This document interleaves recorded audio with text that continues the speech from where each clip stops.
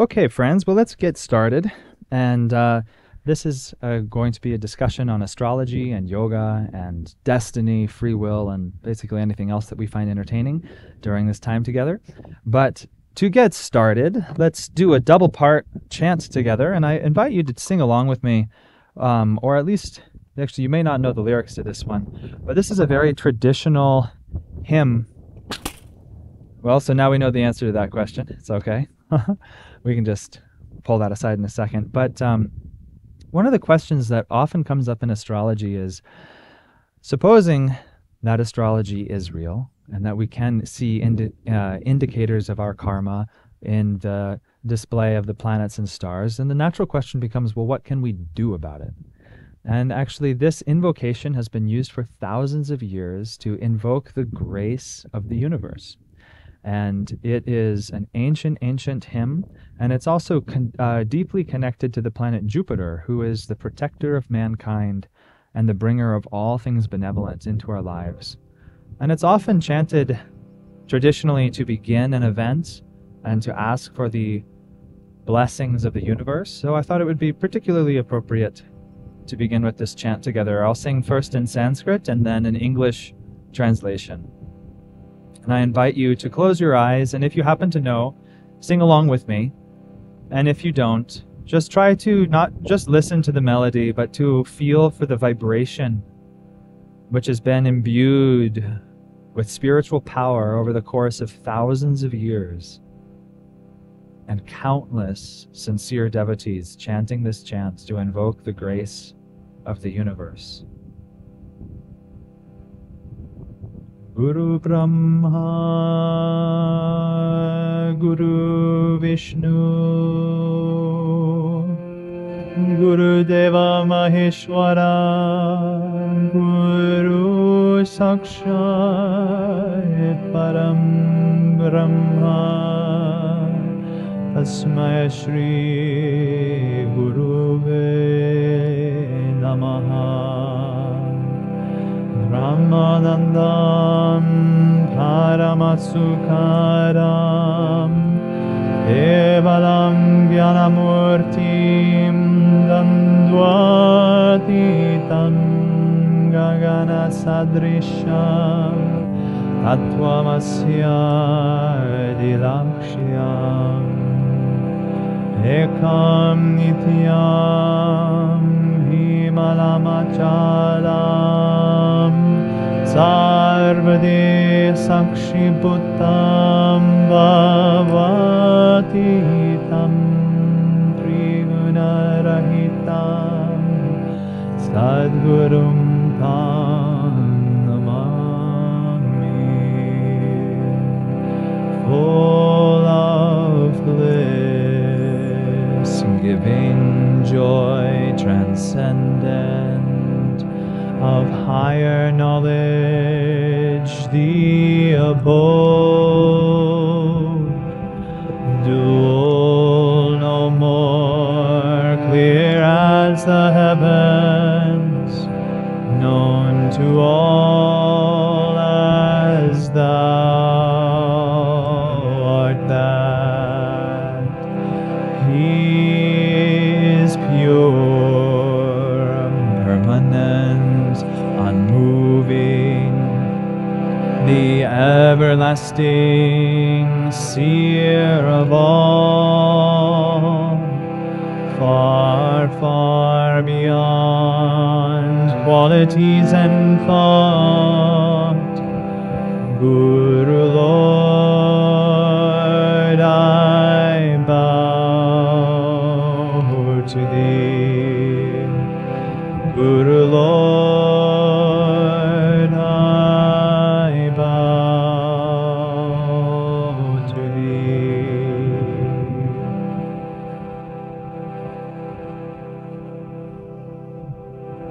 And now let's listen to this song written by Swami Kriyananda. I thought this would be a fitting introduction to the study of the science of astrology, a song of divine soul yearning.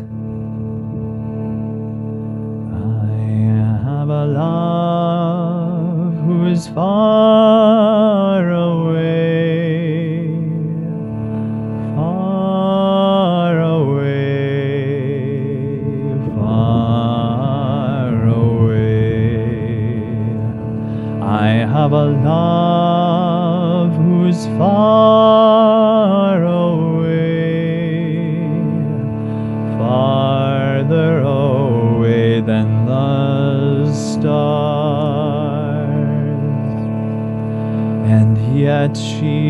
stolen my heart away, heart away, heart away. And yet she's stolen my heart away, farther away than the stars.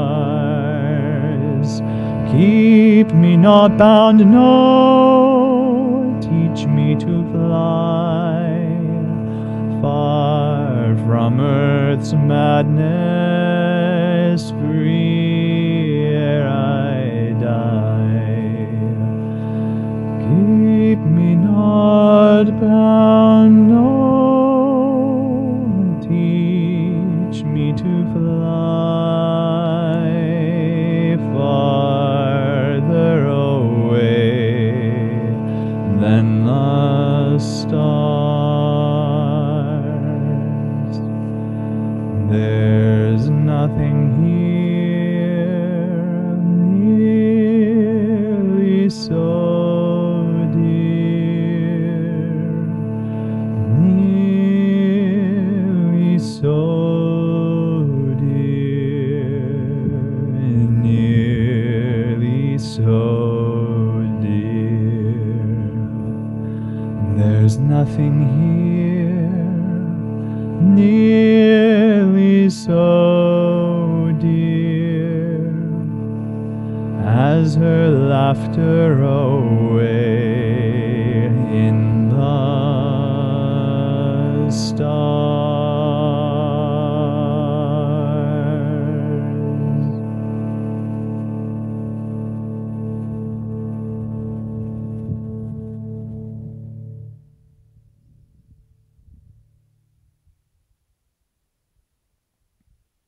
Let's hold ourselves still and upright for a moment of meditation together, diving deeply within ourselves, retreating to that inner oasis of perfect peace that resides at the heart of our own consciousness at all times.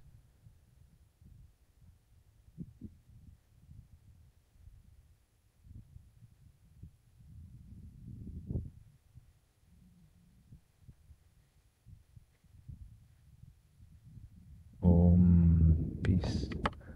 Amen.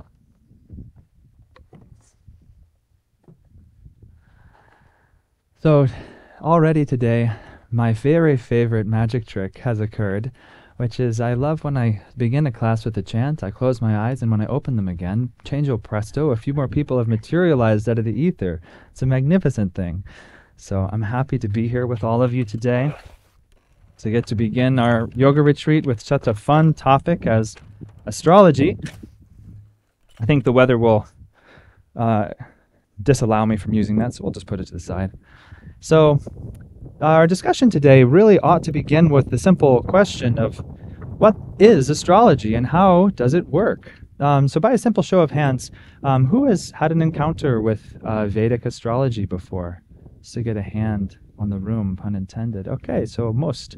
Okay, so in essence, Vedic astrology, this is the quick debrief, is really just the science of studying the patterns of energy which exist within you at birth, which are painted by the orientation of the stars and planets at your birth. And what's really important to remember about astrology is that astrology does not create your karma, but that, as Swami Sri Yukteswar puts it, who is a great astrologer, an exponent of yoga, an avatar, and a masterful astrologer, he writes that man takes birth at that precise moment when his individual karma is in mathematical harmony with the universe, which is to say that we're born at the place and at the time that we need, at the place and time when it's needed. That way we can experience those events and things that are necessary to encourage our spiritual development in a natural and harmonious way. And that harmony is the underlying essence of the universe. And so it's not so much that the planets and stars impose themselves upon us, but that rather we naturally are born at the time when the tapestry of the world is painting a particular picture which happens to look like us. So then the art becomes not so much of wondering, is astrology influencing you, but asking, how are you influencing you? Because we all bring into this life a host of karmas brought over from other incarnations, that basically we are not a clean slate, that all of us bring with us samskars or past memories and a momentum that has been developed over many, many incarnations, and that through the science of astrology we can glimpse some of that momentum, some of those skills that we've brought in, some of the tendencies or the fears even, or the even just the simple karmas that a typical astrologer might be able to tell you when you might be married or when you might inherit money or things of this capacity. But what's interesting, just to say, that the way I've been trained to pick up astrology and the way that astrology most interests me is less predictive by nature and is more interested in asking the questions, how? How did this karma come to be? How did I become the way I am today? And most importantly, how can I become the version of myself that I most desire to be? Because really, we also have to ask ourselves, are you currently now the zenith of what you think is your true potential? Do you think that what you're currently experiencing is the highest point capable of human consciousness? Well, I hope not. Certainly, for myself. I can't speak for you.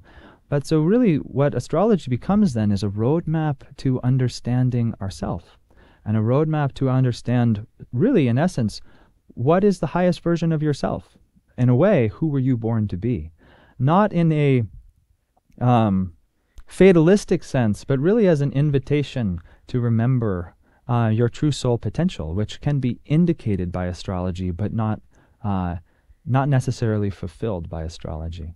Now, to circle back, how the heck can that possibly work? Well, we could talk at length about the subtle astral anatomy, which is really the heart of astrology, and we'll talk briefly about it here together today. But if you have more questions, that's what the Q&A is for, which we'll have in just a few minutes. But to get into it briefly, the exponents of yoga state that this physical form which we inhabit is actually the grossest manifestation of who and what we are, and that at a subtler level we are beings of energy. And that even physicists are beginning to agree to that we're not just, this bundle of flesh, but that we are moving energy, and that even matter itself seems to be nothing but energy. And so what the yoga science declares is that this physical form is the final expression, the grossest expression of who and what we are, and that at a subtler level we are currents, patterns, and flows of energy. And that even subtler than that, we are thoughts, that we are committed to certain concepts, thoughts, ideas, consciousness, ultimately. But all of that trickles down until eventually we create this physical form because our consciousness is not yet fully evolved. We haven't yet realized ourselves to be at home with the entire universe. But that's where we're going. But so then here becomes the interesting thing. Yogananda, my guru, said that everything in the physical world is a symbol for a divine reality, and that actually nothing in the physical world has any meaning in and of itself. And interestingly enough, he said the sun, which is of course the most powerful, prominent thing that we can perceive with the bare senses, and that the sun is constantly producing so much power, literally, that if we could harness even just a micron of what it is giving to us, we could power the entire world over 1,000,000 times. But so the sun, in all of its splendor and all of its power, Yogananda said, is just a symbol for the spiritual eye, for that sixth chakra, which its quality is light. And that he said the light of the spiritual eye is brighter than 1,000,000,000 suns, but it is a gentle light that does not burn your eyes.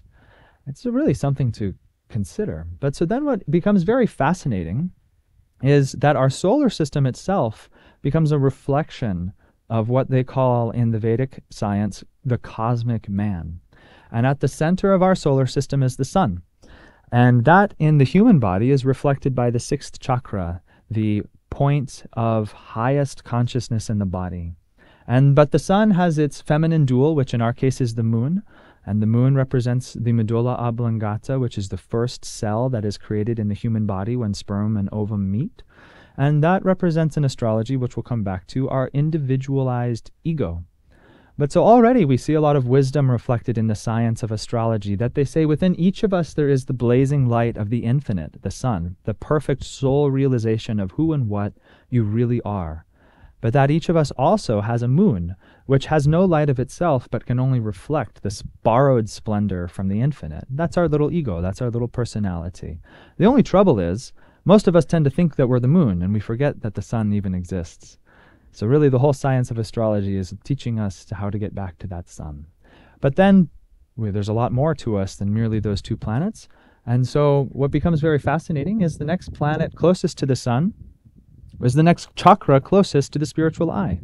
Mercury is the king, the lord of the throat chakra, who's famous for communication and articulation or education, things like this. Then we have the next planet in the solar system, Venus, who presides over the heart very famously. And then at the solar plexus, the seat of fiery self-control, we have the fiery planet Mars, exactly. And then at the sacral center, the reproductive organs, now we're stretching out into the outer planets, we have Jupiter. And we'll talk more about him in a little bit. He's a very important planet. And actually, when the sun goes down tonight, look to the eastern horizon. The brightest star you see is Jupiter. He's quite prominent in the night sky right now. And just about 2 weeks ago, he was the closest he's been to Earth in about 50 years and was incredibly bright. So he's still fairly close, but very close, in fact, and is very beautiful to behold. So pop outside this evening when Asha is speaking out in front of the mandal, and you'll see Jupiter rising over her back probably as the evening progresses. And then at the base of the spine, the last of the visible planets with the naked eye is Saturn, the lord of dharma and of karma, and the personification of the earth element in our bodies. But so, all of that to say, Vedic astrology takes the planets not as powers in and of themselves, but as symbols for the chakras which each of us already have. And so the planets only have any power to exert over you because actually all they're doing is activating energies which already exist in your own self. And so it's the question of, does astrology rule your life or do you rule your life? Well, of course it's you who rules your life. But guess what? You set the ball in motion.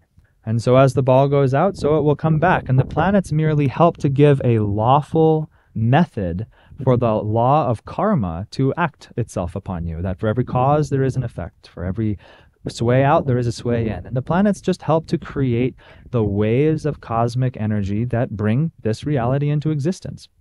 And basically, that what's really fun, actually, is in the Vedic science, they say that, like I said, the whole solar system is one cosmic person, and that each of the planets represents the chakras. But then we talk about the constellations. Well, actually, the constellations are just the chakras, or the planets, personified into two different expressions, a yin and a yang. That there is the principle of duality at play in all of creation, that in every form and at the heart of every vibration of energy, it is expressed in a masculine and a feminine way, or a yin and yang. And so the sun and moon are yin and yang. They are the married couple, so to speak, of the solar system. Mercury expresses itself in a masculine way through the constellation Gemini, and in a feminine way through the constellation Virgo. Venus expresses itself positively in the constellation Libra, and in a more receptive way in the constellation Taurus. Then Mars, the great warrior, we have personified as Aries and Scorpio. Aries likes to race, he likes to go fast, he likes to grab life by the horns. So when I see someone wearing a Red Bull racing cap and saying they like to race, I'm thinking, oh, we have a Mars man in our midst, okay. And interestingly enough, I was sharing at the beginning about a friend of mine who grew up and was a very self-declared person, and he ended up being a professional racer. And here's some interesting things. So as an astrologer, I'm always watching and looking at people, because everything in the world is created by an admixture of the energies within ourselves. With an admixture of the energy of the chakras and the energy of the planets, then everything is just a combination of that light. And so if someone personifies a particular planetary ray very strongly, I should be able to see it in them quickly. And so here's some fun factoids. They describe Mars as being red, fiery tempered, athletic, powerful, and impatient. I'm not trying to call you out, Luigi. But so it's very interesting. My friend, who was an incredibly gifted athlete, was a race car driver, was an all-star track athlete, and was gifted at anything he decided to do. He has bright red hair and is of incredibly red complexion and was quick to anger. Mars. It's easy to see. And then who here is familiar with the wonderful friend and god Ganesha? Who's seen Ganesha, a picture of Ganesha before? Yeah, we've all probably bumped into him. He's got to be around here somewhere. But that is a perfect personification of the planet Jupiter, which we'll touch more in later. That Jupiter is often depicted as being a little bit fat because he enjoys life and that he's easy. But most importantly, he's the giver of gifts, and that he is the purveyor of grace. And so Ganesha is often propitiated for removing our obstacles and bringing grace into our life. And what's wonderful about Ganesha as a personification of the Jupiterian principle, one of the things I love about him is he helps you like whether or not you deserve it, which is so lovely. He's sort of like the really benevolent uncle who doesn't mind if, maybe you didn't study as hard as you ought to on your homework. He's going to help you anyway. And that's Jupiter's principle, is just that goodness rules the universe and that he's going to help you expand and grow, even if perhaps you could have worked a little bit harder. So at any rate, it's a fun practice for me as an astrologer to try and listen and feel for the reality of the planets in all daily life, because actually they're really whispering to us all the time. And I'll tell some more stories about that a little bit later. But now coming back to the essential topic. So does astrology influence our life? Well, on a certain level, yes, it certainly does. That I have looked at a client's chart and accidentally been able to predict down to sometimes the day some life events that occurs. And the funny thing for me is I usually talk with someone and I try and get into a flow of, I pray very desperately to my guru to help me be an instrument of truth. We do our discussion together, and then usually I don't hear from them for 6 months or a year, or sometimes never.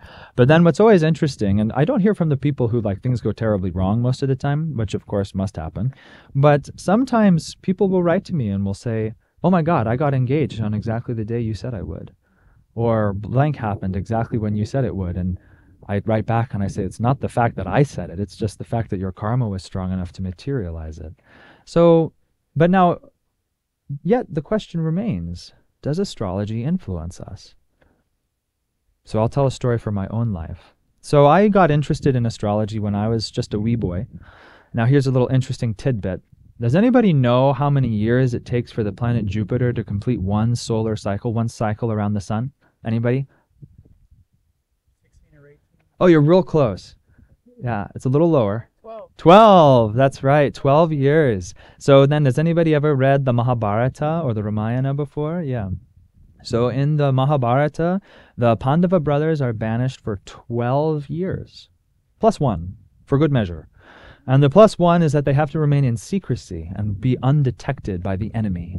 But they're banished for 12 years. This is very symbolic, that they're banished for a cycle of Jupiter, and that it's actually interesting. You may discover that your life expands in 12-year rhythms. That even for a child growing up, when you hit 12, you begin to hit puberty. You begin to wonder more about your self-identity. Usually at 24, we're just graduating college or whatever. We're trying to stride out into the world and discover who we really are.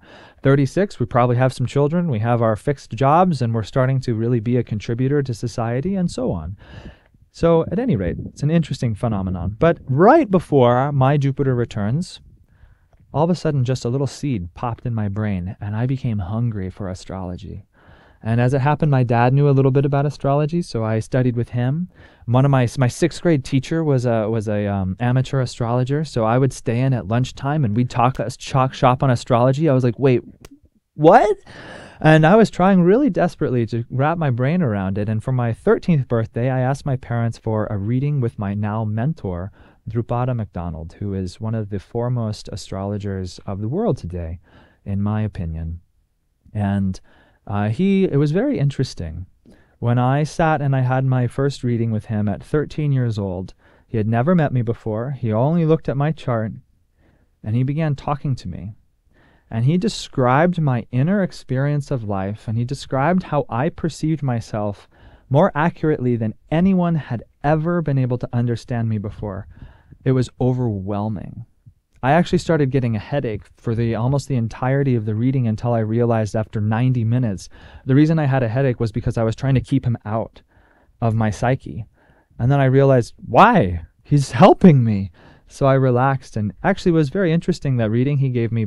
He predicted a number of things that ended up coming to pass, and he was able to help me make some very important changes in my life. But at that first conversation, my mother was also present, and she asked some more typical questions that one might ask an astrologer and that a mother would be interested in. Things like, what will Keshava do when he gets older? What profession should he go into?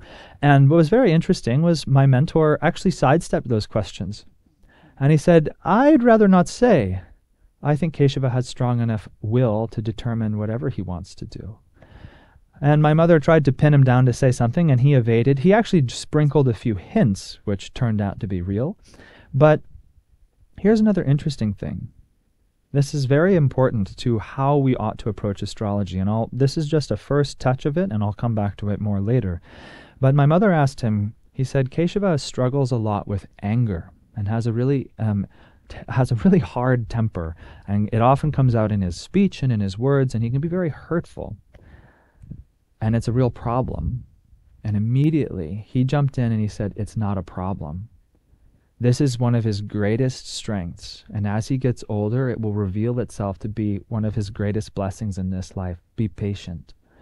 And then instead of beating me for having that tendency, he told me how to work with the energy. And he encouraged me to, instead of repress it, to cultivate it, to sharpen it. And what's interesting is it has become, that same energy has become one of the most powerful, most life-saving, helpful qualities that I possess. And it was very interesting. He looked at me and he said, that same sharpness and insight which you have, which helps you to devastate people in an argument, what if you use that instead to help them? What if you looked at someone, understood them, and nudged them to be better rather than to be worse? I work as a counselor now. It's exactly what I do.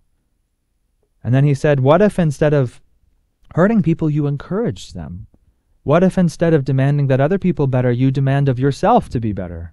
Well, now that's what I do. But then, of course, the question ultimately becomes, he said, and what if instead of telling other that theirs deficient, why don't you try and understand what truth really is? And he sent me on a quest to really try and understand what is truth. And he sent that planet that he was referring to was Mars. And Mars is the divine warrior, but he's also the divine aspirant. And so rather than quelling its energy, he just directed it in the appropriate way. Then all of a sudden, guess what? I'm less tempestuous in my temper now. I'm much more self-possessed. But so was that my astrology? Or was that how I related to my karma? But more on that later. So it was very interesting. My mentor approached astrology very much as a mutable thing. And think about it like this. If I were to ask you, who are you? Like, what are you? What kind of person are you? You might tell me, oh, I'm generally like this. Or if I were to ask your wife, she might say, you're generally like this, you're generally like that. But then don't we all recognize that we have good days and we have bad days? And there are days when we are charming and magnetic and loving and personable. And there are days when we're kind of crabby. But yet it's the same person, right? And there's such a spectrum of consciousness that's potential within each of us. Well, there is a spectrum of consciousness that is potential within every horoscope, as one would think, obviously, if you were to just think on it. But what becomes so noble is in astrology, that potential, like I said at the beginning, is all the way to the heights of the very zenith of what you could be. And a good astrologer can look at your horoscope and basically encourage you to become the saint that you were born to be, or the Mahatma that you were born to be, that perhaps you glimpse in the deeper points of your meditation or your Hatha Yoga practice, or those moments of great equanimity in nature, or so on and so forth. And that's what astrology is really encouraging you towards, is what were you really born to be? But so then flash forwards. I cultivated a love of astrology. I tried to study it. I tried to understand it. And I watched as it occasionally wreaked havoc in my life. There is a little esoteric tidbit here. There are periods of time that each of us go through in our horoscope, which an astrologer can help you analyze and understand. And there is a predictive element that one can anticipate the rhythms of life that you'll go through and the lessons that you're most likely to learn in different periods, as anyone can identify retroactively, but sometimes it's nice to be able to see it before it hits you. And my birth time is incredibly accurate because being born to a family of yogis, when I was born, literally someone at my birth, their only job was to jot down the accurate birth time as soon as I took my first breath. So as a consequence, my birth chart is incredibly accurate, and sometimes can be frighteningly accurate in its predictions. But I broke up with my then girlfriend of 6 years, which was a very serious relationship, on the exact day that something in my horoscope changed to indicate divorce or separation. And I didn't even see it coming. I should have as an astrologer, but then all of a sudden it happened, and I looked down at my chart and I thought, oh my God. Like, there I was. I walked right into that one. So there is, of course, an element of the chart being able to indicate things that are coming, because like I said, it's just all it shows is the karma that which we ourselves have already put into motion. But so anyway, flash forward. Now I'm 22 years old. I'm living in Los Angeles. I am a budding young amateur astrologer. I'm enjoying the science. I'm also teaching Raja Yoga, Hatha Yoga, meditation, and philosophy. And I go with a group of my friends to Little India there. And we bump into a really charming astrologer from India. He's been practicing his entire life, and he says that he does readings for free, and that he would love to do all of our readings for us. And, we're sort of out on a Saturday, and we think, sure, that sounds like fun. So one by one, we go in, and he does a reading with us, and I walk in for my turn. And it was such a perfect experience. I hope I never forget it as long as I live. I come in. He's sort of pensively looking at my horoscope. There's silence. And he looks at me and he says, you had a failed relationship in 2006. And he goes back, and I'm sitting there going, and I think, well, yeah, but I was like in high school, so I don't know. Sure, great, okay, yeah, that's true. And then he looks back at the chart, and he looks at me, and he says, last year you inherited great land and property. And I said, no, I didn't. And this is my favorite part. He said, yes, you did. Like, excuse me, I was there. Actually, it didn't happen. No great land and property. And then he became really confused, and he looked again at my chart, and he said, oh, that's very bad. That's very bad. This one malefic planet in your chart is burning up your inheritance. You should have inherited a lot. And, that's not a very happy thing to hear from anybody. But then I'm looking at him, and I'm like, there's no wealth in my family. Like, I don't understand how that would have come to me, even if that were the case. So I told him, listen, maybe you're right, but I'm not seeing it. So then he looks back at the chart, and he looks at me, and he says, in the summer of 2020, you'll become a father. And I was a renunciate. I am still yet a renunciate. And at the time, I was earning so little money, I couldn't afford to buy socks. And I'm not even joking. And I sort of balked at that, and I said, I don't think that's in the cards. And all he said is, it is a blessing, accept it. And things went on like this. And then finally, at the end, he said, do you have any questions? And I thought, well, God, what's like the one question I can ask that will surely give me a good answer that I can actually utilize in my life? Because up until this point, we'd sort of just been, miss after miss after miss. And so I said, well, I've dedicated my life to serving my guru and his mission and trying to help as many people as I can. How can I better serve his mission, his work? And he consults my horoscope, and he says, you should become a businessman. Like, I'm thinking maybe you should get into canned goods, and maybe you can make your millions, and then you can donate a lot of money to his organization. And I just thought, my God. Like, maybe this guy got the wrong birth chart or something, but we were like 0 for 5, And so, but then what was really bizarre was I walked out of that reading, and every single one of my other friends loved their conversations with him.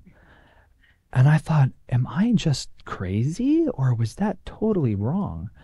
But it really got under my skin because I was trying to reverse engineer some of the things he was saying and I couldn't quite shake it. And then maybe I was thinking, well, geez, maybe I will be a father. And who knows, maybe canned goods is pretty good, you know? So there I was thinking about this. And then finally I went and had a conversation with my now mentor, Drupada. And what was really fascinating was we went back through, and what my astrologer said was he said, actually, all those things he said were not wrong. He was just misinterpreting who you are.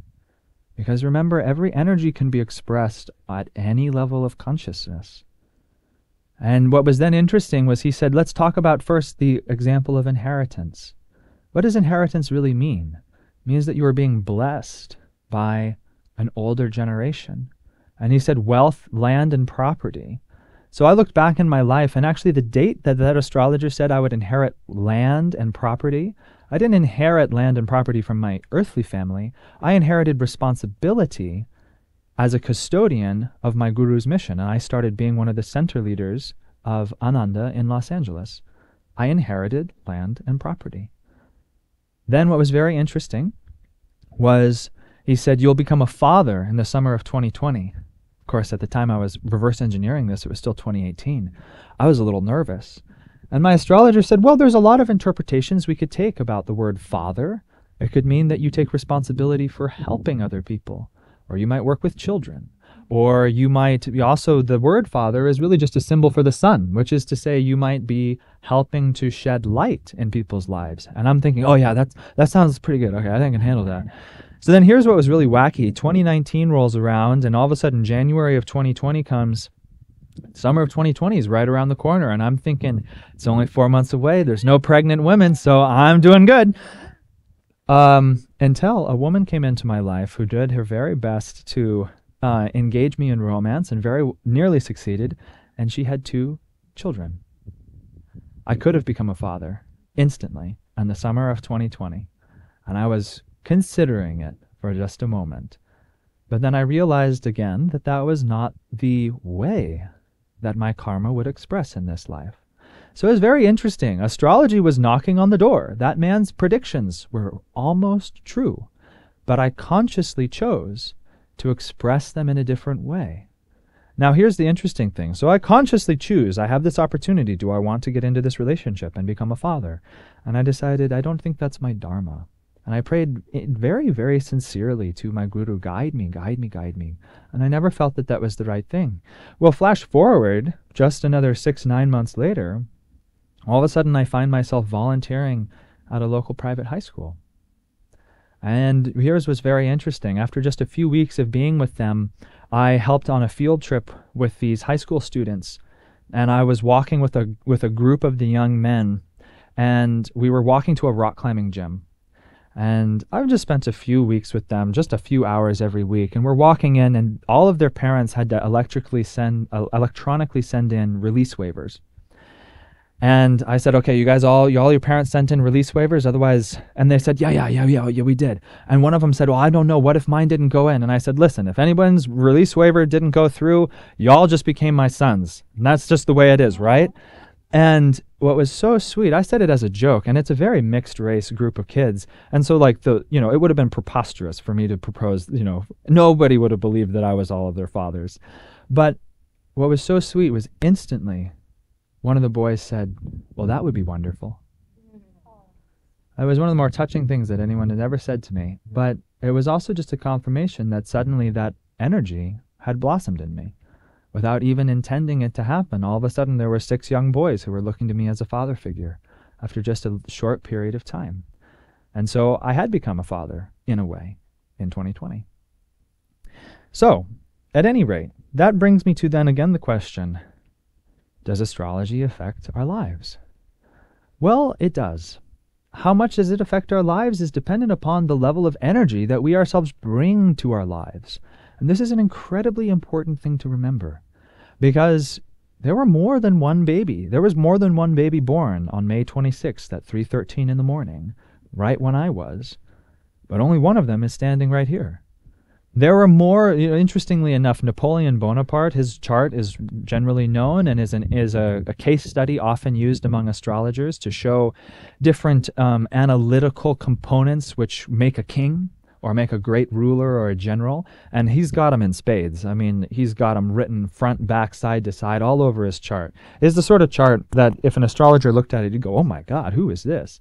Well, it's Napoleon Bonaparte. We would expect as much. The guy was a tyrant of Europe and actually almost did some really good things, but got a little too inflated with his ego, which, interestingly enough, is also very clearly emblazoned upon his horoscope. Can't hide anything, unfortunately.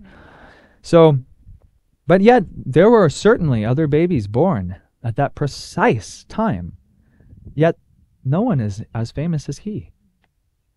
And interestingly enough, actually, the one general who really finally dethroned him, General Arthur Wesley from England, also has a surprisingly powerful horoscope.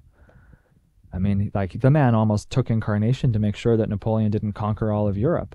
But what's interesting to think of is there were certainly other people born with exactly the same horoscope. Why don't we know their names? Well, and the answer, I believe, is simply because each of us, the karma that we bring into this life is like a stained glass window. But the vividness and the brightness of that image is dependent upon how much light is coming through it. That no matter how glorious a stained glass window, if there's no light on the other side, it looks dark. And similarly, if it's covered in soot and ash on the front, it doesn't matter how much light you blast through it, it still appears black.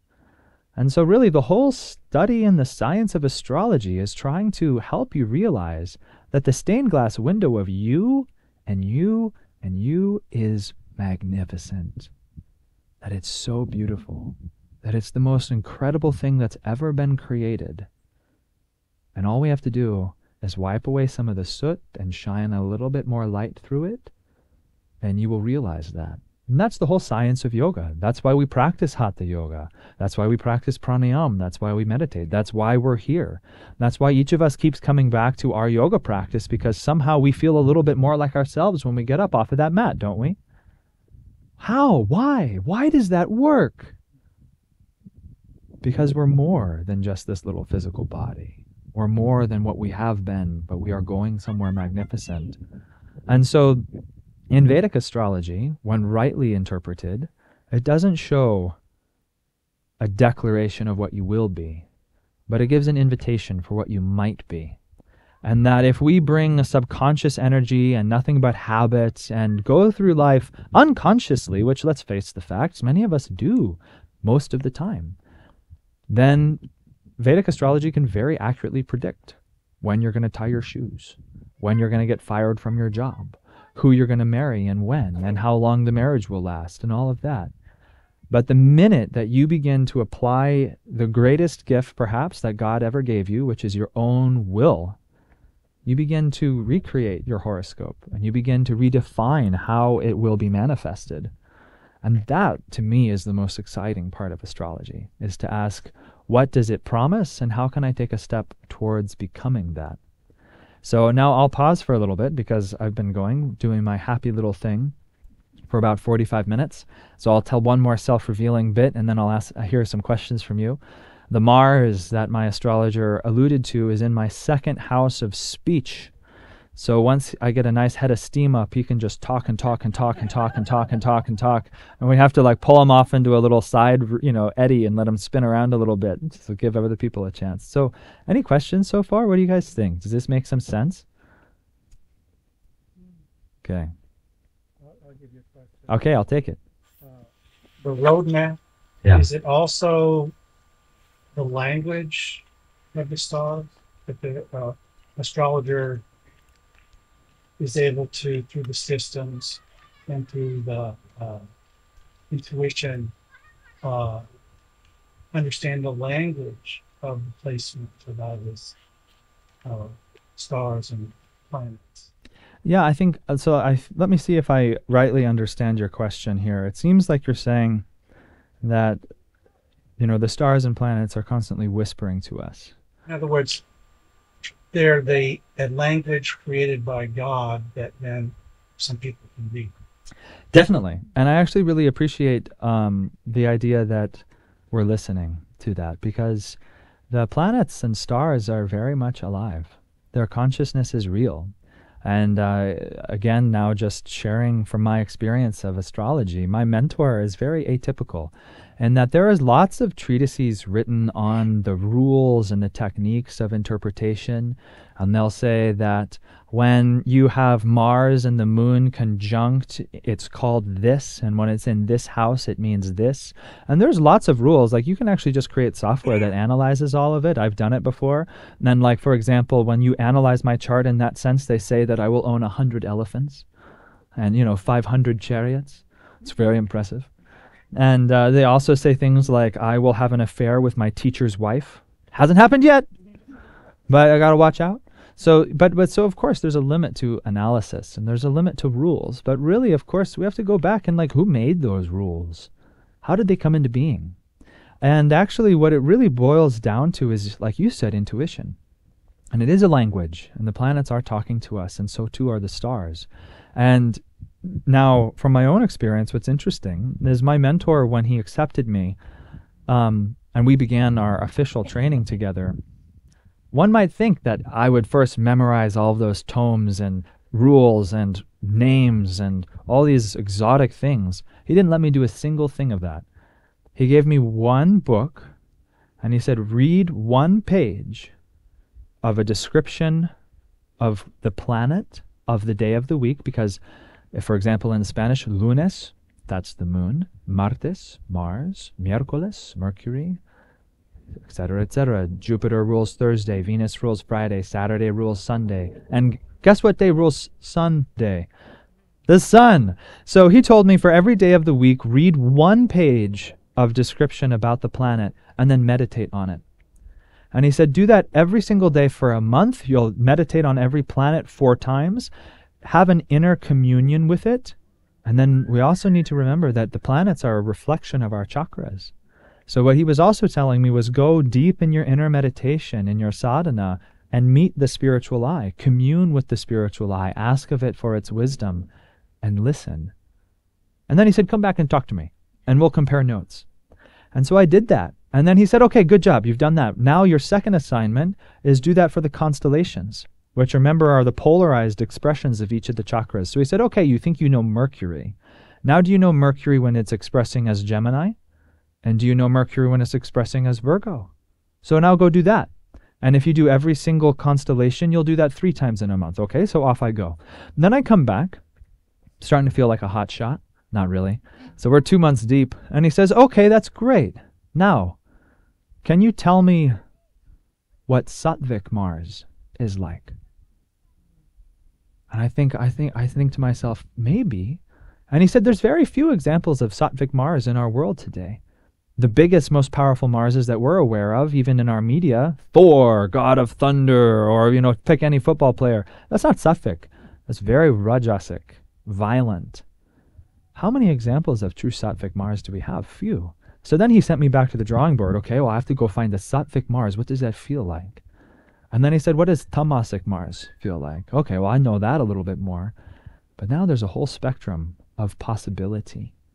And then the real art, then he says, okay, so now you think you know what Sattvic Mars looks like. But what does Sattvic Mars in Taurus look like, as opposed to Sattvic Mars in Virgo look like? I was like, I don't know. So we go back and we meditate and we pray. But here's the interesting thing. This becomes so overwhelming. I could try and meditate like that for a lifetime, and I still am, and I still wouldn't know a thing. But here's been the secret for me. Desperate prayer. Desperate prayer. And what was very interesting was the way my mentor forced me to work was with direct inner communion with these vibrations, with these rays of energy, these expressions, these 9-fold expression of universal consciousness. That Mars represents a ray of consciousness, which in itself is a path back to infinity. And the closer you get to infinity, the less it looks like Mars and the more it looks like God. But yet that is a particular ray. So here's a little side story. I was praying very deeply, trying to meet Mars, because he's a very prominent character in my horoscope, and one might as well get to know him. And I'm an astrologer, so I need to. And I was praying over and over, I was doing japa to Mars. I was trying to get to know him. I took a week-long seclusion, which is just in silence. I was meditating many hours. I was alone, and I was doing lots of japa to Mars. Now, here's the very interesting thing. The planets dance around the sky. That's actually why they're called planets. It comes from the Greek word, which means the wanderers, and so they wander through our solar system. And when I was in seclusion, the planet Mars was in the constellation Pisces, which he's actually fairly well placed there. But during my stay, he took a step across the line into his own kingdom, Aries, where he's very strong. And during my seclusion, because I'm a nerdy astrologer, I found out what day that was going to happen. And so the morning that it was going to happen, I sat in a long meditation. I really meditated. I prayed, all this. And then I didn't really feel much, so I got up off of my meditation bench and I went. And of all things, I was actually taking a shower. And all of a sudden, I could feel a divine presence enter the room. And it was, the only way I could describe it was, imagine the most powerful warrior king standing in the presence of the room with you, blessing you. Just like endless, radiating courage, dynamism, power itself. Not power to destroy, but power to rise. And it felt like a true darshan. It was almost overwhelming. And I noted the time, and the moment I felt that had been the moment Mars had transitioned into Aries. And so now I know a little bit more about what Mars in Aries feels like. I'm still trying to find out what Mars in Virgo feels like. But I met a sattvic version of him. He came and introduced himself to me. And now when I read a client's chart, I don't go study a book. I pray.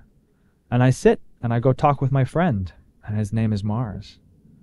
And when I talk with a client, it's kind of like, I say figuratively, it's not literally, but it's almost there. I can almost feel it. It's like behind the client, I see my 9 friends. And they're arrayed there. And my job is to look at the client, to feel their vibration, and through them, to feel my 9 friends. And to ask my 9 friends, who needs help? Who wants to tell me what? And sometimes Mars will speak because I have a close connection with him. And he'll say, you should tell them this because this could help. And I could work with that. Sometimes Saturn will step forward. And now my job is to make friends out of all 9. And that's uncommon because each one of us in our birth chart has certain planets that are friendlier than others. But for me, I have to make friends with them all, even the ones who are most challenging. And Saturn, who is the famous lord of challenges and obstacles, he's been raking me over the coals for about the last 10 years. It's been great. You know, he's obliterating my impurities one test and trial at a time. And let's see here. I think I've got about another 2.5 years of it, and it's been about 10. So I'm almost through. So you can root for me of the last 2.5. You know, I'm kind of coming out of the tunnel. It's getting better. But at any rate, a couple of years ago, right after he had obliterated my work, taken away my best friends, destroyed my longtime relationship, and basically shattered every other self-identity that I had, I was, you know, the more I tell these stories, I get a little embarrassed because it seems like my most profound revelations happen in the bathroom. But actually, I was saying that to Asha, and she said, no, that's a very real thing because you stop trying so hard. You're just so relaxed. So like things happen. But so there I was, and I was walking into the bathroom and I was praying, and I said to Saturn, like, why are you being so hard on me? Like, what are you trying to teach me? But it was actually a question. It wasn't a complaint. I was actually just asking, like, what are you doing here? And instantly I felt the vibration of Saturn, and I felt his response, which actually has completely changed the way I relate to him now, which was one of compassion. He actually basically told me, he said, I'm like a surgeon. You have cancer, and I'm the only one who's willing to put you under the knife. All the other planets are too scared. They don't want to hurt you, but I want to help you. And you're going to squeal, and you're going to scream, and you're going to say that it hurts, but it's this or you die. And so ever since then, I try not to run from the knife. But if that's what he's holding, all right, Saturn, perform your surgery. But that's taught me a lot about him. Now, another interesting thing, because you mentioned that it is about listening to the divine script, being able to appreciate its vibration. It was very interesting. Black is one of the colors associated with the planet Saturn. And it's a very popular color in our culture today, but from an astrologer's perspective, most people probably shouldn't wear black. Blue, better. Black is a little tough. Unless you're like, highly focused professional, but then like when you get home, take it off, wear something a little more relaxed. But so at any rate, I didn't wear black seriously for about a decade because I was sort of avoiding Saturn, and one of my mentors really strongly told me, don't wear black. I was like, okay, I won't wear black.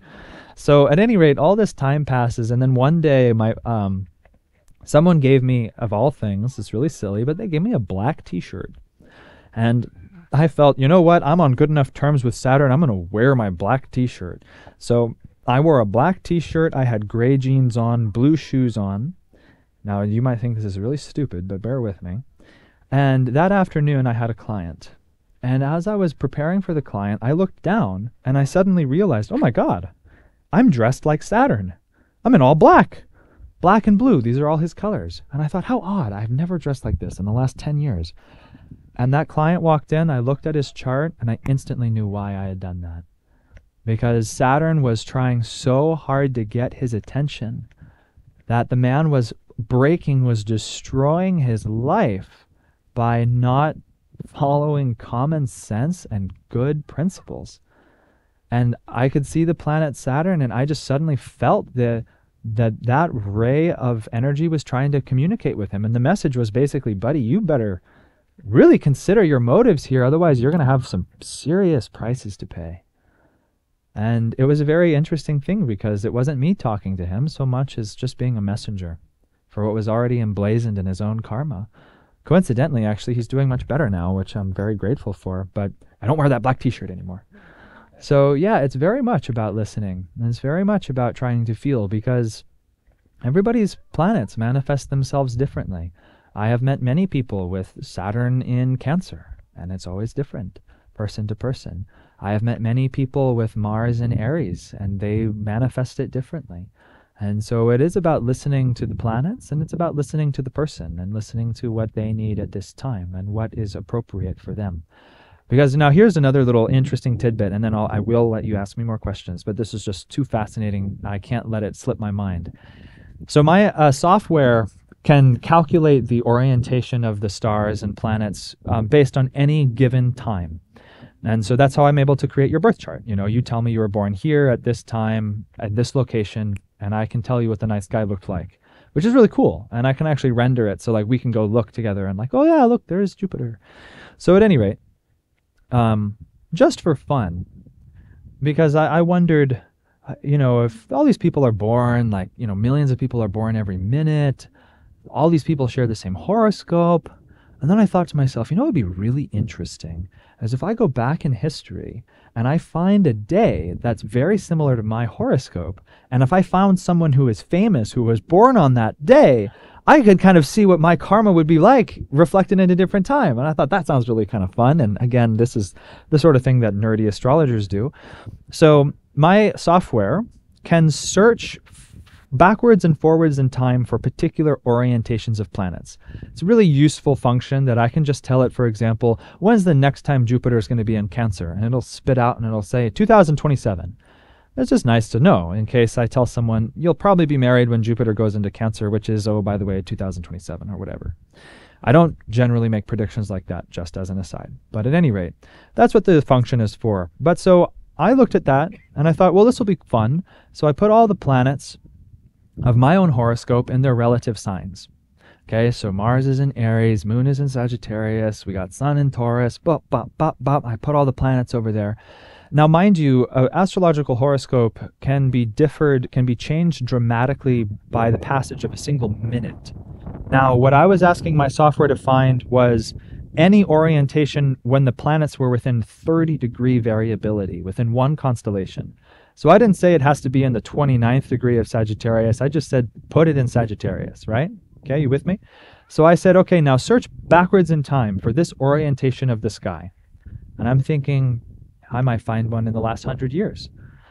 I watch it, and mind you, it's scanning every second of every day, and I can watch it, and it's going brrrr, and it's scanning back, and I see it search back to 1900, goes back to 1850, goes back to the 1800s, it goes back to the year 1000, goes back to the year 0, it goes back to 2000 AD. I go get some coffee, I make some toast, I come back 36,000 years later, it still hasn't found a duplicate to my birth chart within the 30-degree variability. 36,000 years. Now, for those of you who are familiar with the yugas, that's 1.5 cycles of the yuga system different. No duplicate. I haven't even run it. Like, I don't even know if we could find a duplicate or how long it would take. That'd be a good question for a mathematician. Or my computer if I just like let it run for a weekend while I go, I don't know, cycling or something. But the reason I say that is, again, we take incarnation at that exact moment when our karma is ready to be expressed. And so, you know, people say, you are an individual expression of divinity. Well, you really are. And this incarnation is unlike any that you've ever had before and unlike any that you ever will have again. In that it's perfectly unique. So yes, every time we look at a horoscope, it's a unique moment of this soul's long journey through time and space back to its own infinite understanding. Okay, any other questions? That was fun. Yeah. Going back to when you talked about the different planets and which chakra they're associated with, and I was curious that Jupiter is all the way down the second chakra. And I've often heard Jupiter called the guru planet. Mm-hmm. So I always kind of expected that it would be like one of the higher chakras, It's like, so I just wonder if you could, go into that a little deeper. You and me both, Mark. Yeah, absolutely. So, does everyone know what the word guru means? Or have you heard that tossed around before? We hear like, oh, he's a social media guru or whatever. Well, it's a little bit of an unfortunate usage of the term. It can just mean simply teacher, but actually what it means is the dispeller of darkness. And another way of interpreting it would be that the guru's vibration is God's grace helping our consciousness to expand and to eliminate darkness. And that's actually the function of Jupiter. And here's the interesting thing. All the planets can be accessed on many different levels of receptivity. But so if the main function of the guru is to expand your consciousness, not by pain, but by joy, what's this one way that he could do that? Well, as my astrologer, my teacher put it, okay, so let's say that you're 16, you're 18, and all you're concerned about is you. That's one. Now, if you decide that you accidentally fall in love and you want to get married, that's wonderful. Now one has become two, and now you have to consider two in your life. That's a self-expansion of 100%. That's very good. But now what happens when we have children? Now you have another. And of course, you actually have a son, and you can speak to this firsthand. But how many parents say things like, I never knew what love was until I held my son for the first time. Or I never knew what sacrifice was or what purpose was until I had that moment. And I bow before the tremendous power that function has to expand our consciousness. And if it weren't for having children, I think many people would not expand so much in their lives and learn what selflessness is and learn what joy is. That joy is service and joy is self-forgetfulness. And so Jupiter is brilliant because Jupiter's whole function is to help you to grow without, it's like, like if you had a really good teacher in school and he makes you learn without realizing that you're learning. That's what Jupiter does. That he's like, oh, you love your son, so you'll do anything for him. Congratulations, you just grew spiritually. And you didn't even realize it. That's what Jupiter's function is. Saturn is like, go do your homework. Life is hard. Go do your sadhana. But Jupiter's like, God is joy. Let's just have a beautiful time. So Jupiter's main philosophical approach to life is to tell us that everything is divine. And so this is another thing that in philosophy they'll tell you one of two things. There's two approaches to the infinite. Either to say nothing is divine. Turn your back on everything. Renounce everything because it's all false. And the other way is to say everything is God. Everything is divine. Everything is a symbol for something more beautiful, and everything can help uplift you. That's the conversation between Saturn and Jupiter. And actually they're both true. It only depends on which way you prefer to learn. I know which way I prefer to learn. The stick hurts. I like carrots. And so I'm in the camp of Jupiter. But Saturn's raking me over the coals, like I said. So I get both. But so Jupiter helps us grow without even realizing that we're growing. But ultimately, when we want to cross beyond the boundary of merely a material expansion, then he becomes the Satguru, where then his true goal is to expand our consciousness beyond the limitations of this form, truly. And so it is an interesting fact that, yes, he is associated with the second chakra, but then even there, the second chakra is related to the element of water. And what's one of the great metaphors of God is being an ocean, and that we are but a little drop of that infinite ocean, and that our soul's journey is like the little drop which is left in the mountains, which has to find its way back to the sea. And so ultimately the experience of the second chakra when perfected, as Yogananda put it, is I am the bubble, make me the sea. It's the experience that you are one with life. And so then we could go even further to say that one of the characteristics of water is that it blends instantly with another body of water when it's placed in contact, or that it becomes the shape of the vessel that it's poured into. And so then we learn a lesson about the most sacred of all divine arts, attunement, by that relationship. That if we would attune ourselves to the highest of the divine, we should allow the water of our consciousness to merge with that of the Guru's consciousness, so he may make us infinite itself. So yes, it's a lot of wonderful things to ponder and consider, but this is also why we need to relate consciously to our horoscopes, because we could take, for example, I'm going to pick on you because here you are.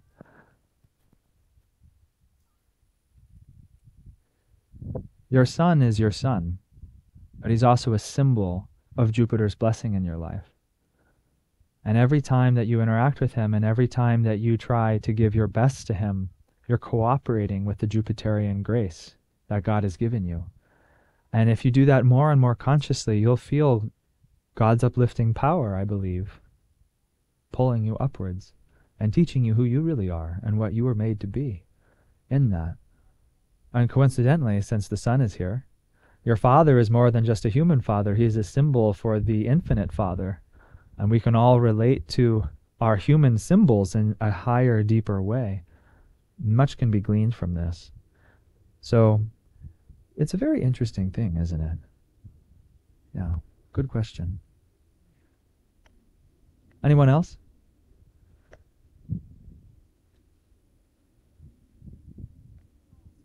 Okay. Yes. Okay. So that's a very good question, because much hoopla can be made of the exact time that you were born. Well, that sort of depends. If you're in a rough ballpark, a lot of astrologers can sort of work with that. Like if you say, I was born sometime between 2 a.m. and 3 a.m., but you know the rest, that's probably good enough, and we could refine that. But if you don't know your birth time at all, don't worry. Lots of other people have been in the same problem, and solutions have been derived. And basically, there is some highly technical techniques to reverse engineer your birth time based on your life events. And so you can actually go to some astrologers. I know one who's become quite adept at this and famous for it, that basically you sit down with him and you give him a laundry list of your life events, and he'll reverse engineer it and tell you your birth time. You'll speed along if you can get him close, like even within the month or whatever of your birth. Even the year will do. So that's possible. It's tedious. It's a science. It's an application of the Vedic science that I myself have not yet dived into, and I may never in this incarnation, because frankly, it's really tedious. And I just don't have time for that. But there is another technique, which is actually very interesting and is just worth sharing because it's fun. It's called Prashna astrology. And basically, every single moment is unique and has a particular ray of divine energy flowing through it. And interestingly enough, there is an old Native American axiom that within 100 feet of every poison, there is the antidote. And so, you know, if you're bit by a rattlesnake, the idea is there should be the antivenom within 100 feet of you. Now, I'm not going to go test that. Snakes kind of scare me. And that's actually also in my horoscope, and another conversation. But so there's a very interesting technique that you can actually create a horoscope based on when you ask a question of me. And so you might come and you say, I have a question. Boom. Right now, 5:14 on October the 14th is when we're going to create the birth time of that question, and we can interpret it based on that, which is actually a really interesting thing to do. You can also create, now that I'm just on that, you can create birth times for when a marriage begins, for when a business starts, for when you meet someone for the first time, all these sorts of things. As an astrologer, I'm always interested when I meet someone. Like, have you ever met someone and you feel like, oh my God, I've known you before? Right? Or like, hello, old friend. I do that, and I'm like, hello, old friend, you know, because I want to go back and look at that chart. But so, yes, we can do that. That's a really highly effective technique in the hands of the right astrologer. But really, ultimately, the most convenient thing to do would be to reverse engineer your birth time, which is a function that can be performed. Yeah. One final very interesting tidbit is, if we know your birth day, even if it's not the birth time, you can actually interpret the chart based on the syllable of your first name. And now, this sounds crazy. I thought it was crazy too, but what gets wild is when you look at Madonna's chart, her ascendant based on her birth time looks a little, you're like, I'm not sure about that. But when you read it from the syllable ma, it looks right. And so it's very interesting that she changed her name to Madonna and her career exploded. So sometimes people changing their names to have stage names, the name actually is partially what helps give them the success, because there's a lot of power in a name as well. And it's the date that you're putting on that persona. So anyway, fun question. Does that answer it for you? Okay. Yeah. I just want to make a comment how interesting you were talking earlier about black, wearing black. And you gave me a reading a couple of years ago. Sure. And you mentioned that Saturn was coming in February of this year, I believe. Yeah. And I just thought, as you were talking about black, I have been so averted to black. I don't want to wear any black clothes or even dark clothes. And I'm wondering if it was when that transition happened, because I can't recall when, but it's been quite at least this whole year. Is that related to that? Sure. Yeah, so the planets transiting through your chart will definitely sensitize you to certain characteristics and might make you a little bit more averted to Saturn's influence. So yeah, we could take a look. I can't remember your ascendant off the top of my head. Wait, I actually think it may have. Anyway, yeah.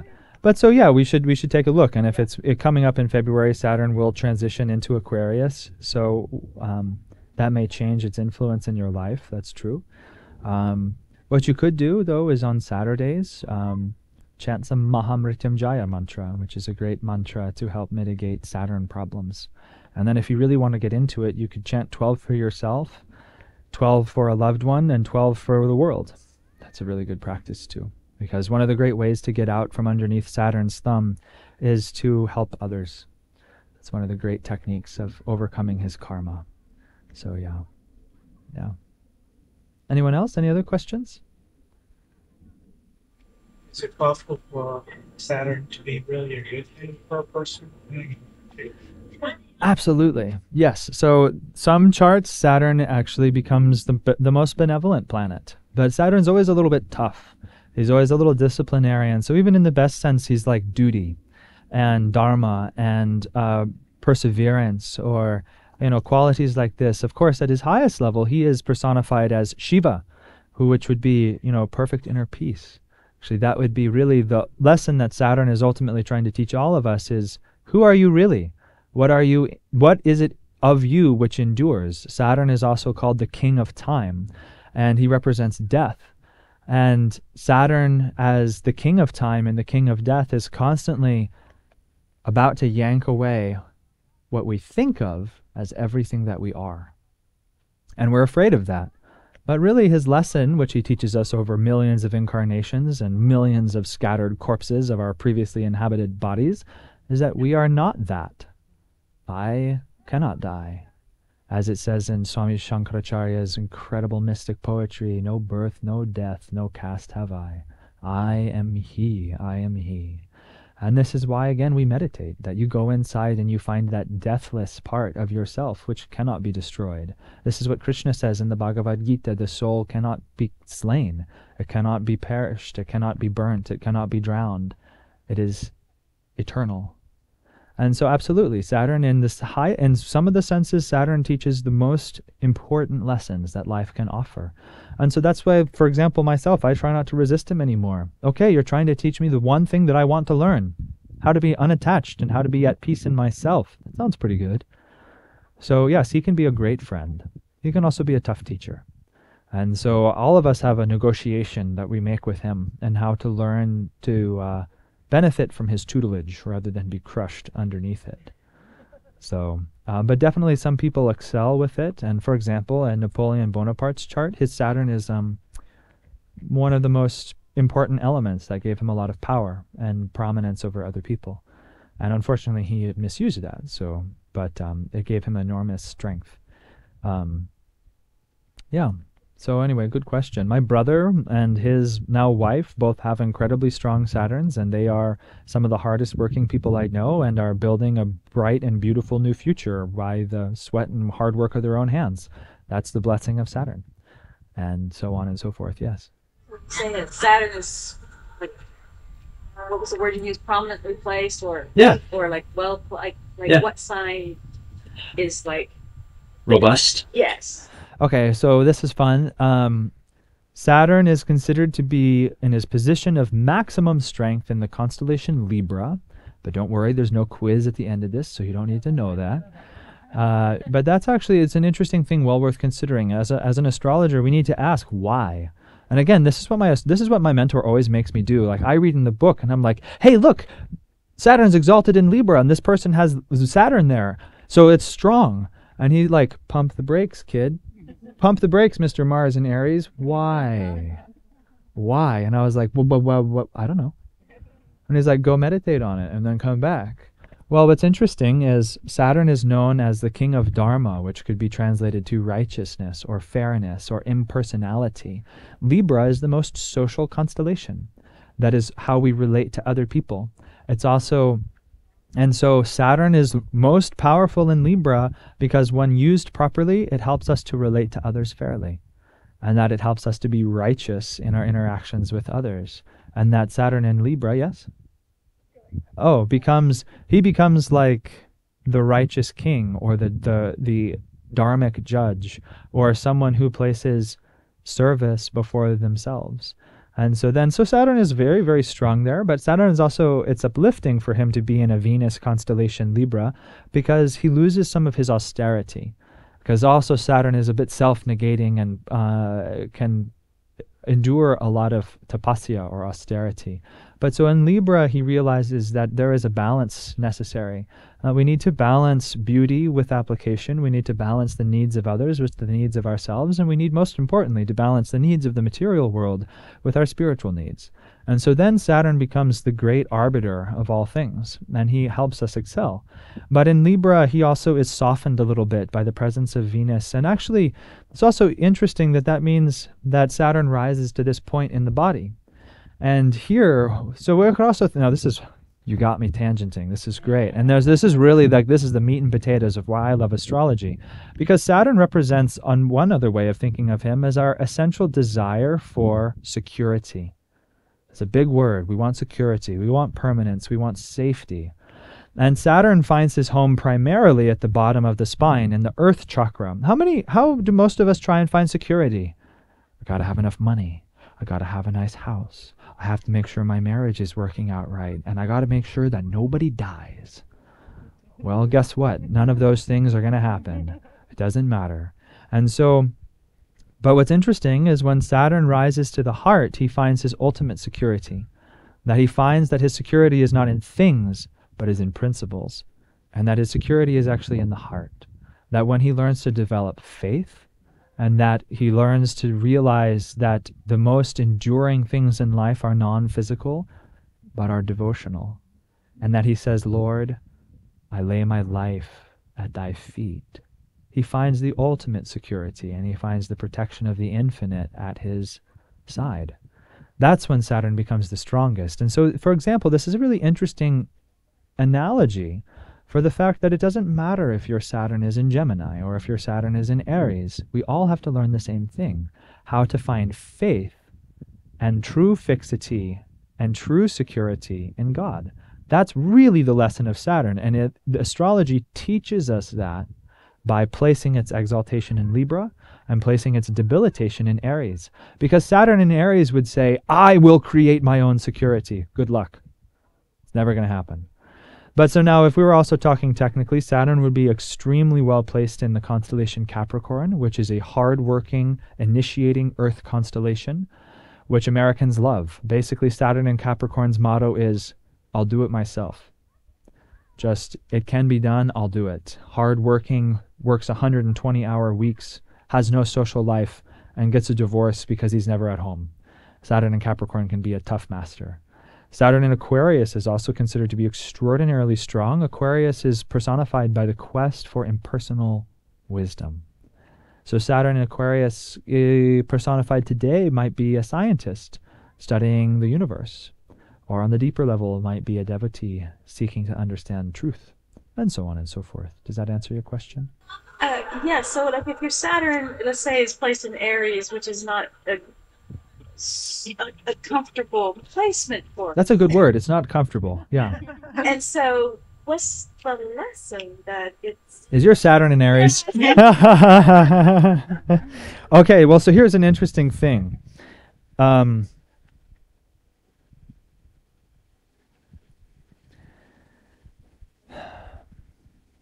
Okay, so in astrology, there is a birth chart.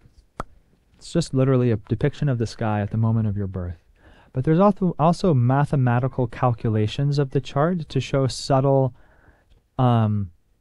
energies there. And it's called the Navamsha chart. It's the most famous. Perhaps we've heard of it. But what's very interesting to me is in some of its positions, in the very nadir of Saturn's power in Aries, it actually has a glimmer of perfection. And that in its in the Navamsha chart, Saturn is actually considered exalted. And so, for example, we could say Saturn in Aries, that first thought might be, I'll do it myself. But then if we took that thought actually to its deepest level, we would ask, well, what is myself? What is this self? And then you realize, I actually am completely self-sufficient. Not because I think I can manipulate the material world, but because I am complete in myself. And so for someone with Saturn in Aries, they might do well from practicing the affirmation for contentment. I am complete in myself. I am whole in myself. The joy and perfection of the universe await discovery within my inner being. Because if that Saturn in Aries can discover that, he'll want nothing more. And Aries likes self-discovery and adventure. And there's no greater adventure than the inner adventure of self-discovery of who and what you really are. And Saturn wants you to understand and embrace what is real, not what is superficial. He'll be very happy if we're going inside. And I know that you are. So you're working well with your Saturn in Aries. Any other questions? Everyone's like, darn, I wish I knew my chart. Yeah. Okay. So something that also is worth mentioning is in the science of astrology, you'll go to an astrologer, they'll tell you this, they'll tell you that, even with me. But the question becomes, well, what am I going to do about it? Because, I have Mars in Aries. What am I supposed to do? Or I've got Mars, or Saturn in Aries, I've got Mars in Aries in my second house. So like, should I just take a vow of silence? That would last all of about 24 hours. So what should I do? And really the art of astrology becomes helping someone understand how to work with the energy which is already present in them to help it refine to their highest octave. But how do we do that? There are stepping stones along the way. There are techniques that we can employ. But so, for example, I had someone come to me who had the sun was the most powerful, most important planet in their chart, but it was a little underpowered. And they love to do hatha yoga. So like, you don't got to think too far afield. What should they do? How about some Surya Namaskar? Just do some sun salutations.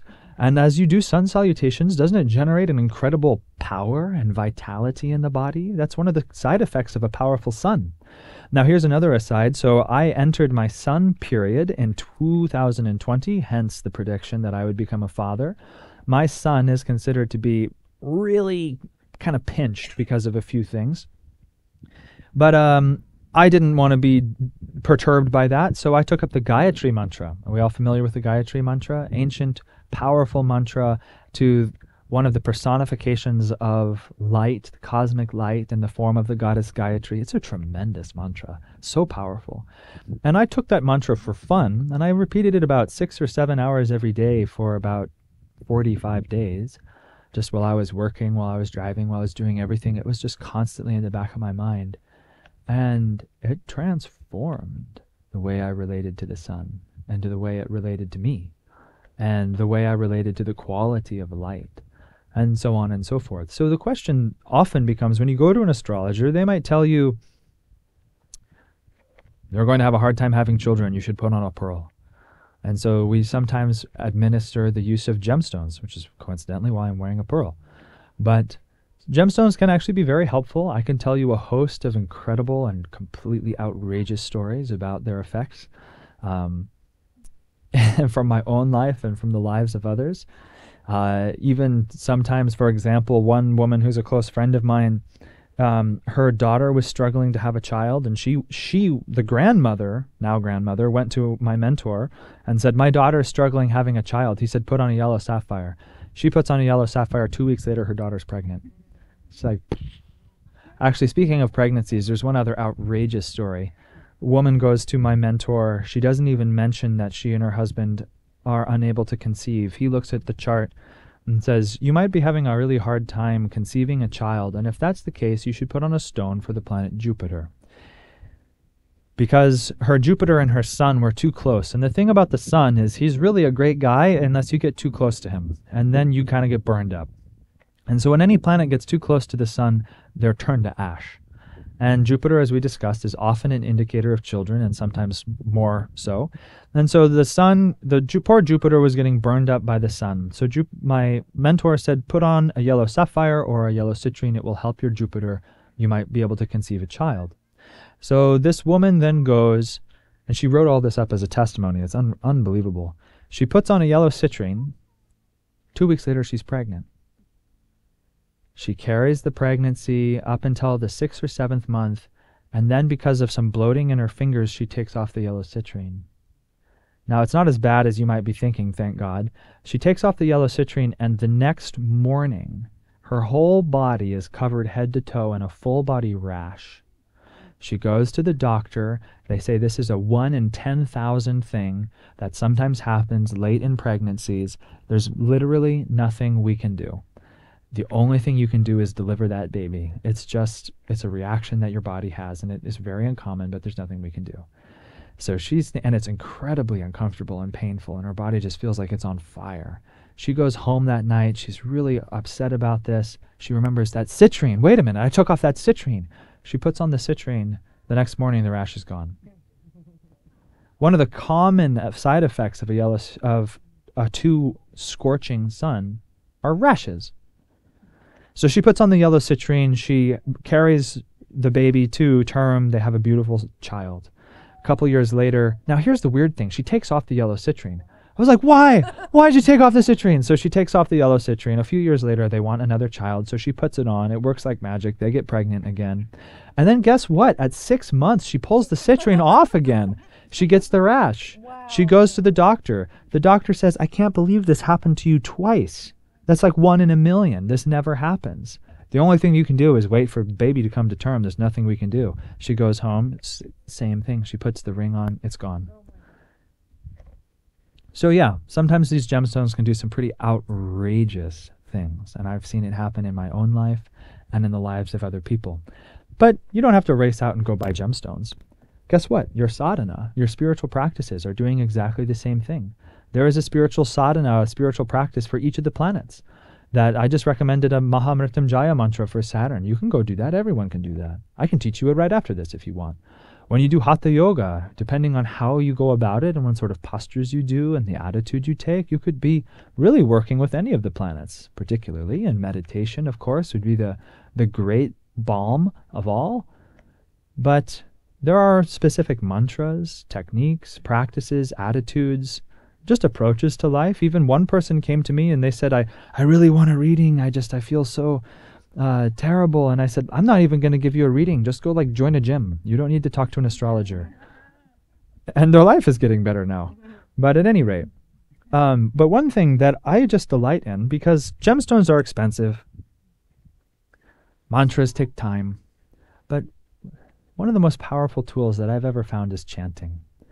And I actually developed an entire online course to help, and we'll do a little excerpt of it tomorrow, of how to meet the planets, how to meet the chakras, how to meet the energy within yourself, and how to work with it to uplift it and to bring its highest energy out. And I've found in my own life that one of the easiest and fastest ways to do that is through music, because it really helps to immediately change the vibration of our consciousness. And so we could conclude together with a chant or two for some of the planets, but and sort of have a little teaser, a taste of what tomorrow might be like. But before I do so, any other questions? Yes? What is the process you bring a client through? Is it I'm assuming it can be a once and done and go same again, or a process? What that is? Yeah, so ultimately, if we were like Vulcans from Star Trek, and I could just grab you and do a Vulcan mind meld and just boom, give you everything that I had, it could be a one and done. But the other thing is you grow. And so the conversation that we have today might be very different from the one we have in 5 years. And thus is the case for myself and my own mentor, that by the grace of God, the conversation that he and I are having now is different from when I was 13. And so I'm very grateful for that. But the other thing, too, is there are different ebbs and flows of our karma. That, as she was saying, sometimes Saturn is more prominent. And sometimes the only thing that astrologer really can do is hold your hand and weep with you and just say, one moment at a time. And, it's not something that you usually say, but sometimes... my astrologer told me, because I was studying with him, he's like, listen, these next 7 years are going to be tough. So just breathe in, breathe out, be with God. And so sometimes that's what we do. But during this period of 7 years, there are certain parts of my own psyche that I can't really talk about or can't really access because I'm so preoccupied with this other experience. But as soon as I get out of it, we'll be able to talk about that again. But anyway, that's not quite literally true in my case, or maybe it will be, we'll find out. But so the process that I undergo with my clients is, like I said, I pray a lot actually, and I look at their horoscope, and I try and commune with the planets, and I pray to them. And that sounds kind of odd, but like I said, each of us, and here's the thing, time is an illusion. You right now are a saint. Just we don't realize it yet. There's a part of your soul awareness which is perfect. And so before I do a reading with you, I actually try and tune into that part of the essence of who you are, which already knows all the answers. Because ultimately, I can't tell you anything that you don't already know. And if I tried to, you wouldn't believe me anyway. And so my goal is to tune into, what do you need right now? And then I look at the chart and I ask the chart, what do you need right now? And I pray to my guru and I ask desperately to be an instrument of God's grace into the life of the client. And then we sit down, and usually I open up by asking the simple question, how may I help you? And they will usually tell me exactly where it hurts. And that will usually determine what we end up talking about most. And just as for me personally, I usually spend about 90 minutes or a little more, a little less with someone in a particular session. My mentor sometimes will go longer than that. But really, we just try and work with the needs of the moment. And then, so for example, sometimes I might look at a chart, there are 9 planets. I might talk about 2. Or sometimes even just 1 for 90 minutes or 2 hours. And all we're doing is trying to really discuss how to work with that energy. Because the other thing is, a rising tide floats all ships. If you can plug the major hole in someone's energy, they're going to feel so much better. Or even, I don't usually try and go for the plugging the hole. I usually try and work with the strengths and say, this one virtue alone will uplift your whole life. Just work with it. Work with it, and you will feel so much better. And because it's more fun to work with our strengths than to be so overly concerned with our weaknesses. And God will make good your deficiencies and make permanent your gains. So that's the way I like to work.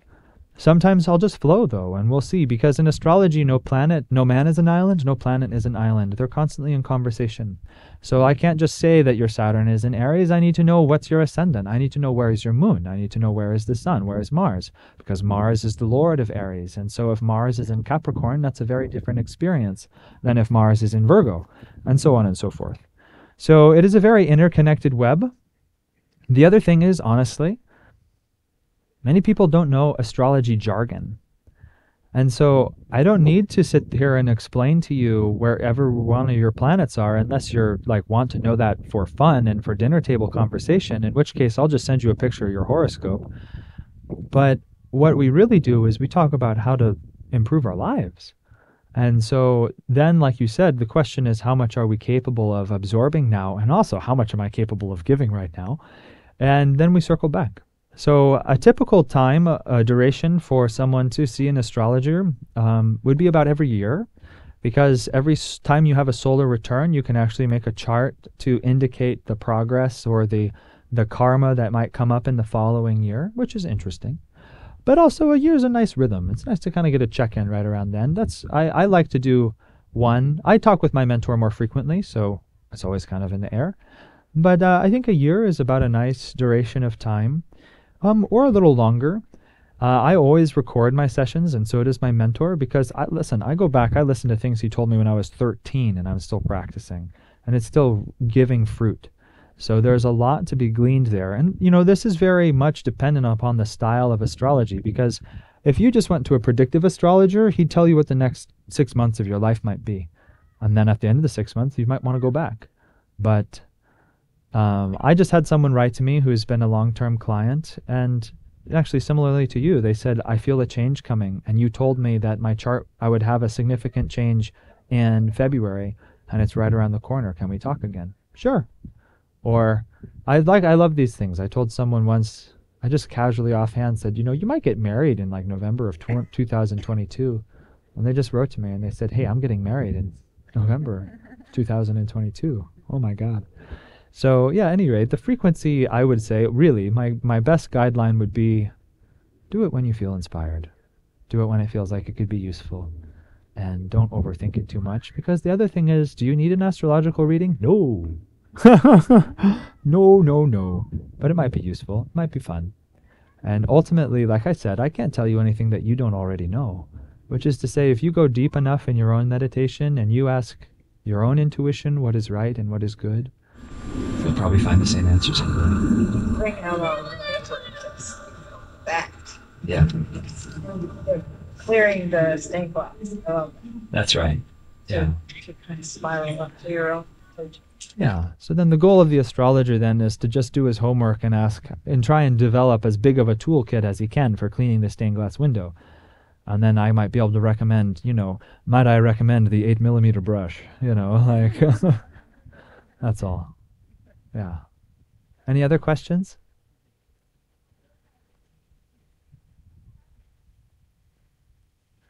Okay. Well, that was just about our time. Yeah, okay, we got like 2 minutes, so we'll do a chant. So this is a beautiful chant. This is the Maha Mantra that many of you are probably familiar with. If you're not, it's very simple. Hare Krishna, Krishna Krishna, Hare Hare, Hare Rama, Rama Rama, Hare Hare. We'll actually begin with Hare Rama. And the reason I've selected this chant is because Rama's name is one of the mantras for the sun. And Krishna is often used as a mantra for the moon, the two most important poles in astrology. And so this sacred mantra helps to uplift the most important planets in anybody's chart, the sun and the moon, the luminaries, the source of light and self-awareness.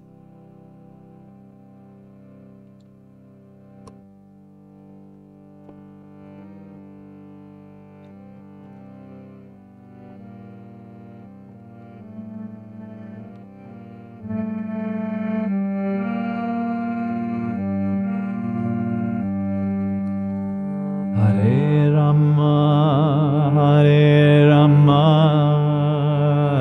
Rama Rama, Hare Hare, Hare Rama, Hare Rama, Rama Rama, Hare Hare, Hare Krishna, Hare Krishna, Krishna Krishna, Hare Hare, Hare Krishna, Hare Krishna, Krishna Krishna, Hare Hare, Hare Rama, Hare Rama, Rama Rama, Hare Hare, Hare Rama, Hare Rama, Rama Rama, Hare Hare, Hare Krishna, Hare Krishna, Krishna Krishna, Hare Hare,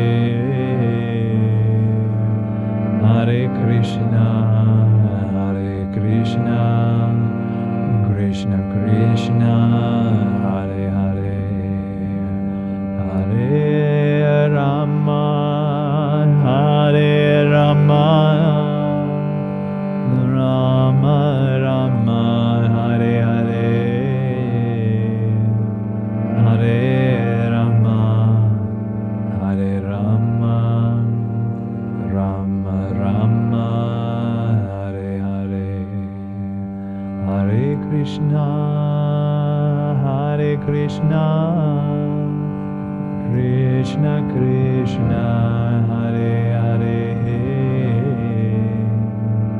Hare Krishna, Hare Krishna, Krishna Krishna, Hare Hare, Rama Rama, Hare Hare, Hare Krishna, Hare Hare.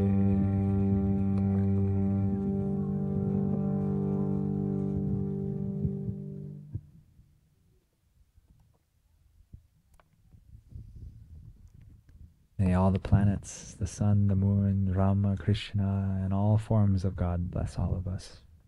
Thank you for being here with me today.